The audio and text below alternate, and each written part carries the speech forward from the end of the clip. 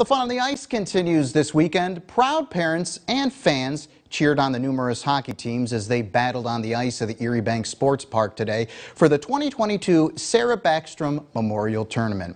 Brianna Malone joins us from the control room to tell us more about the journey taken for the athletes to compete in the tournament, as well as what those in attendance enjoy about the game. Brianna?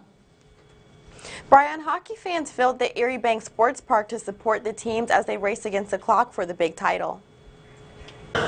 The 2022 Sarah Backstrom Hockey Tournament is one of the longest-running hockey tournaments in the nation and Canada. The all-girls hockey team took to the ice to showcase their talents and compete for a victory to advance to the next game. It feels really good. We tied a game yesterday and won, so I feel really good going out today. The teams trained continuously leading up to the tournament to ensure they can compete to the best of their ability. All you gotta do is work hard, put in the extra work.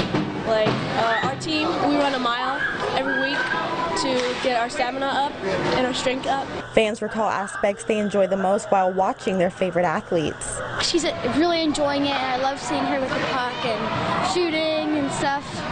Those in attendance of the game today share with us what it means to watch their favorite player take to the ice. I love seeing her really trying her best. She actually just broke her arm, so this is her playing games with a long time ago. So it's really fun seeing her really try and stuff and have fun and have a great time.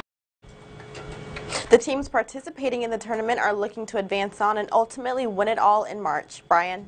Brianna Malone reporting. Thank you very much.